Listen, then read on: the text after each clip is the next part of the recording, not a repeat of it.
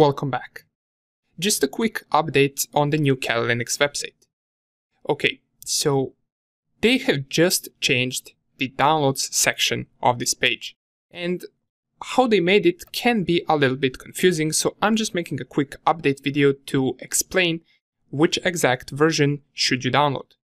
So once you navigate to the Kali Linux page, navigate to the download section, and this is the new design.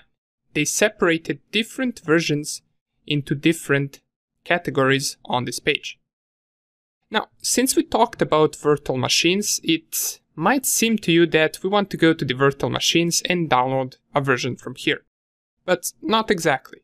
For our course, we want to go to the bare metal, click on that, and here we want to download the version accordingly. We select 64-bit or 32-bit depending on our machine. Since my machine is 64-bit, I would go with the 64-bit version. If you're running an Apple M1 chip, then you want to select this one.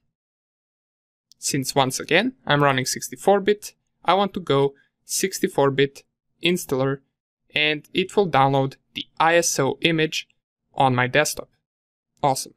That's all that I wanted to say, and let's continue with the course.